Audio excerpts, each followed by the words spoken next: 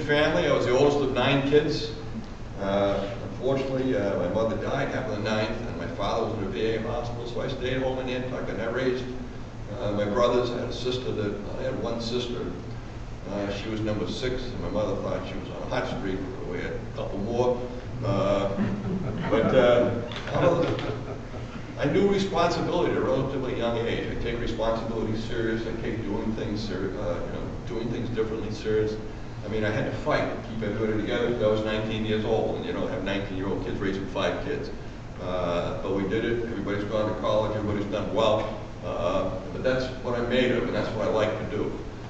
I can promise you that if I was the state senator from this district, you would see me, you would know me, you would know what I'm doing.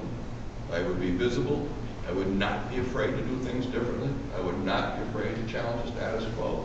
I would do what's best for the state of Connecticut and what's best for this region. It's a different, unique region. It's a fun region. Here I am last night. I was supposed to go to West Hartford tonight and Glastonbury tonight. I have many delegates. I was hoping to get 500, and I probably would get my 500. Most of them from the greater Hartford region would be lieutenant governor. And this is what I want to do. I ran for this once before. This is home. Glastonbury, Bolton. Marlborough is new to me. Marlborough is new to me. I know that I can work in Marlborough like I have everywhere else in the past. But this is something that means something to me. It always has. I wanted to run again. I think I got burned out when I got beat the last time. So I won 17 times. I lost once. This was the one I lost in the Reagan landslide. And I wanted to come back and do it. We had good candidates running for it, so it made sense. So I'm asking for your support. I think I can get Manchester support. I hope I can get support throughout the district. Because I'm excited about this. I didn't even know it existed yesterday. I think most of the people who read the Citizen today also know that Chip Beckett has declared for his second run of this seat. He was defeated by Marianne Hamlin, and he sits on Krog, and I know Chip. And sorry, Chip. Questions? Not a question, just a statement. I've known Steve a very long time. Steve, thank you for running. I can't think of anyone I'd rather have in the state senate representing me in my town than Steve Cassano. Anybody who doesn't know Steve would like to know more about him. He's very modest, but he's been a leader, a true leader in this region for all the time I've known him. I've probably known him 25 years. So thank you, and boy, you got my support. I'm not a delegate, but you got my support. I'd like to echo the younger Bobby D. We're required to sit at the same table. Yes, we are. Bobby D. too.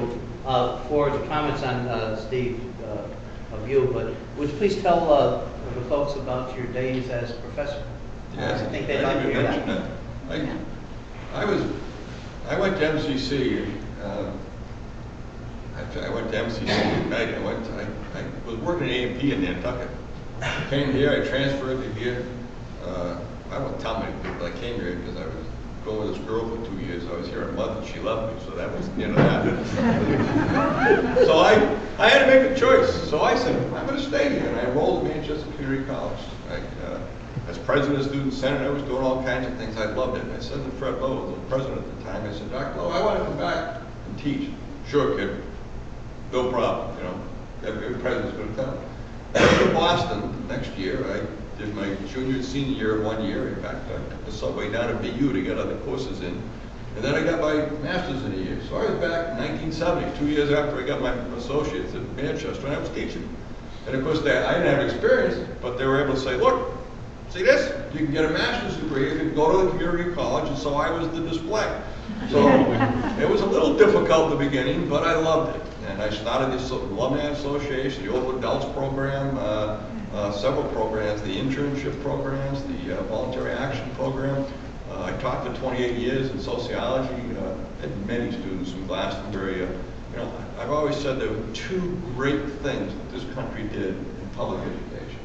Number one, requiring everybody to go to school.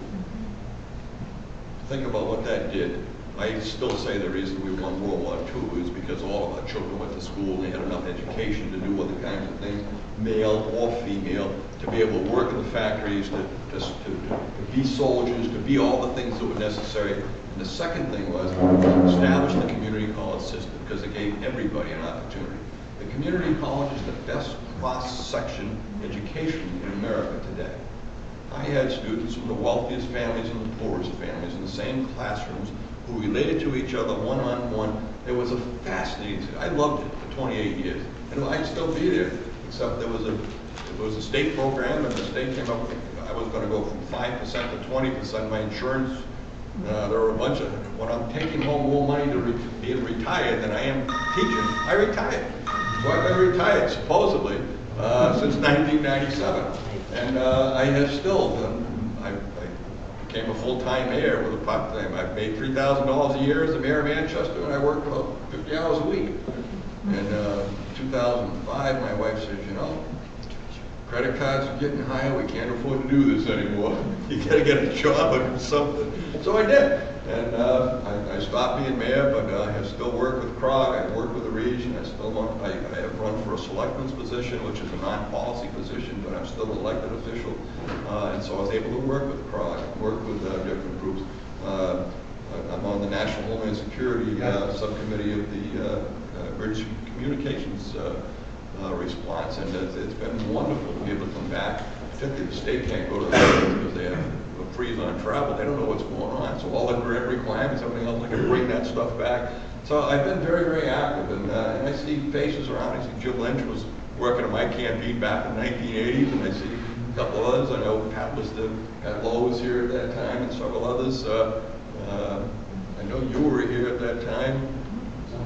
Yeah, it was a fun time. I kind of look forward to doing that again and meeting new faces and trying to do it again. Well, we look forward to you being part of Glastonbury, and again, we thank you for stepping up, and we'll see you on the 24th right. of May. Here in Glastonbury.